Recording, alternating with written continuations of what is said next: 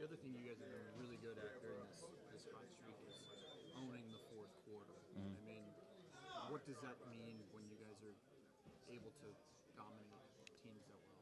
Yeah, well, we kind of pride ourselves on our effort and finish. Obviously, we want to get stronger as the game go on. We want to kind of wear teams down and be able to finish. Going into halftime, it's about making adjustments, to whatever the opposing team is doing. That just goes in to show how much our coaches put in things. They change up stuff for us at halftime for us to go out there and be successful in the second half. And it's just about the grit of this team. Just wearing guys down throughout the game and then just finishing. When this team has gotten a lot of love recently, just with the winning streak you've been on, obviously Tannehill has been great in the quarterback position.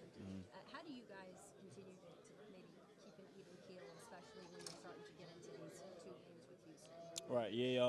Obviously every game we win is important for us, so we enjoy it. Then and there. But as soon as the game is over, like I said, we enjoy it for a little bit, and then we just got to focus on the next week. Just focus on winning one game at a time. We can't look ahead or worry about playoffs, anything of that nature. Just worry about the opponent that we have in front of us. And right now that's Houston, so we can't worry about last week what we did against Oakland or whatever happened early in the season. We just got to focus on right now. What does Ryan done well to connect with the receivers? What's that? What has Ryan done well to connect with the receivers in a short amount of time? I think he's done a great job of being vocal. He kind of tells us exactly what he expects of us. So as a receiver, that's a big help. Just knowing exactly what the quarterback wants from you, where he's expecting you to be. And then the preparation that we put in.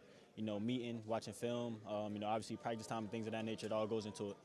Tajae, watching this offense on film, when you see the good things, is it aggravating when you see the things that can be better and see room to improve?